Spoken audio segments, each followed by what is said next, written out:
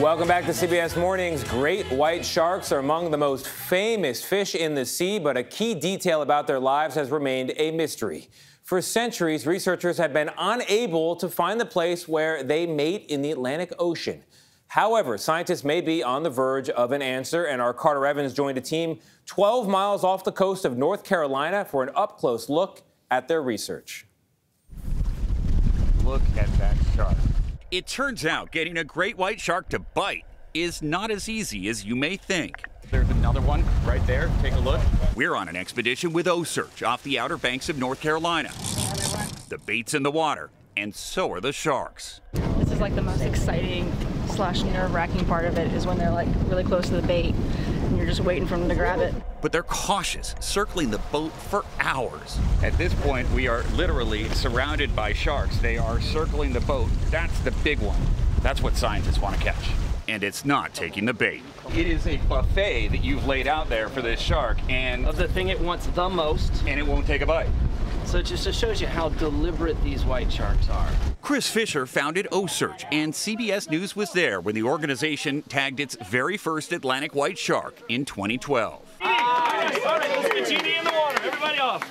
They'll soon hit their goal of 100 captures, tracking each one online. But first, the team hopes to uncover one of the white shark's best-kept secrets. There's 9 white shark populations around the world, and no one has ever identified a mating site. That seems to be one of the big missing pieces to this puzzle. That's the last big missing piece, yes. With centuries of people on the ocean, no one's ever documented this? Well, this is a 400-million-year-old secret. The ocean's not going to give it up easy. Scientists think it could be happening right here off the Carolina coast during the summer migration. And to find out, they need blood samples. You can see that buoy essentially headed away from the boat right now. There is a great white shark on the other end of that line.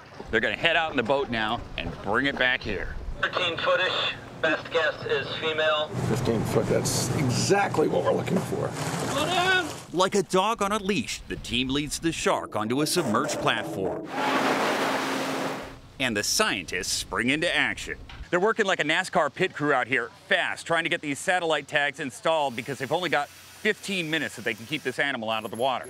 They draw blood and even perform an ultrasound, all while the shark is awake and unsedated. I just want to get right in here and get a look. Can we? Yeah. Oh my gosh. I mean, I've never been this close to such a massive animal before. Brett McBride is pumping seawater through her gills to keep her breathing. I mean, you've got your hand practically in its mouth. Yeah, but you can see that it's fairly docile. They usually are. Scientists call this learned helplessness. The shark can't go anywhere, so she stops fighting to save energy. Can I touch one of her teeth? Yes. Yeah. You can. Oh my God, this is so weird. Within minutes, the data for 24 different scientific projects is collected, and the shark they've named Umi, the Japanese word for ocean, swims away.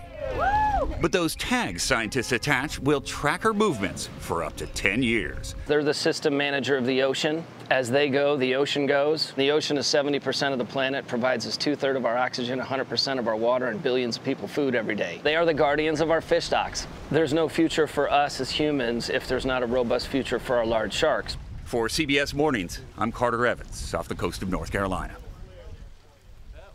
It looks so taxing for the shark. I know we're getting good information, but can you imagine if somebody just yanked you out of the house, stuck something down your throat, started throwing water on you, taking all these measurements? You know, we have that series, Try Something New. Are you interested in getting on the shark? Nah, I'm good. You sure? No, I'm good. From here, though, I can watch. Yeah, from here I can watch. 400 million-year-old mystery, Nate. You're right. Let's talk about sharks, baby. So basically how sharks have sex. Yes, yeah, that's what that was. We can figure that out. We can figure the ocean out, which can help save us. Let's talk about you and me. We got it.